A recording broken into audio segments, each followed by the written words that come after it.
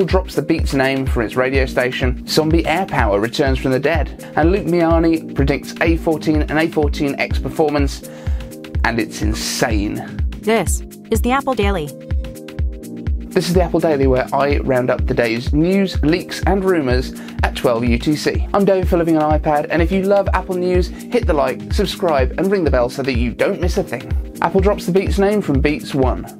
It was rumoured a few months ago by Jon Prosser that Apple would be dropping the Beats branding from its headphone line and switching them all over to an Apple style. Apple has taken another step in that direction yesterday by rebranding their Beats One radio station as Apple Music One, and also adding Apple Music Country and Apple Music Hits, adding 2 new radio stations to their streaming service.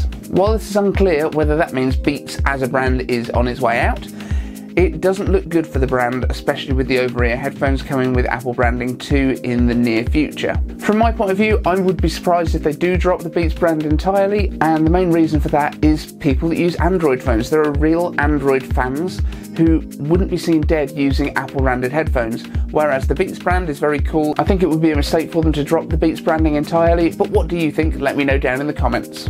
Zombie Airpower returns from the dead. What seems like 10 years ago, Apple announced a product called Airpower, which was a wireless charging mat that you could just drop your Apple devices onto, your Apple Watch, your iPhone, AirPods with a wireless charging case, and it would automatically start charging them wherever they happen to be sitting on this mat. The secret behind it was that there were multiple coils hidden underneath the mat itself, which all overlap, and the software would intelligently choose which coils to power and which coils to switch off. That would mean whichever location your device was on the mat, it would automatically charge regardless. For a little while, every single keynote seemed like the one that Airpower was coming at, but finally Apple removed Airpower from their website as a coming soon item. This was thought to be due to overheating because of the multiple coils overlapping. However, in the past few days there have been multiple rumours from different sources speaking about an Airpower Mini and an Airpower Max, which would, I assume, be a single coil charger and a multi-coil charger as before. This ties in well with the iPhone 12 rumours, which show a magnet ring in the back of the iPhone. So perhaps rather than having multiple coils,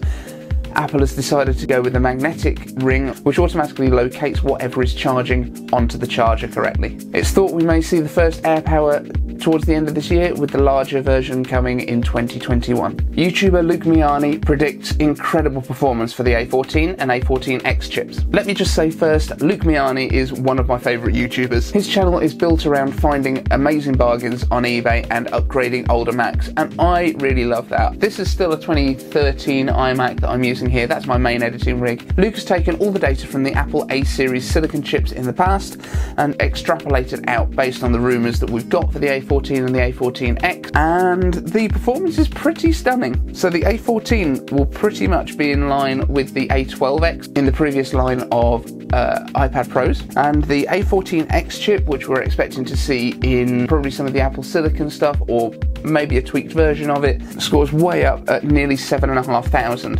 That puts it in line with an i9 9880H, which I'm told is a really fast processor.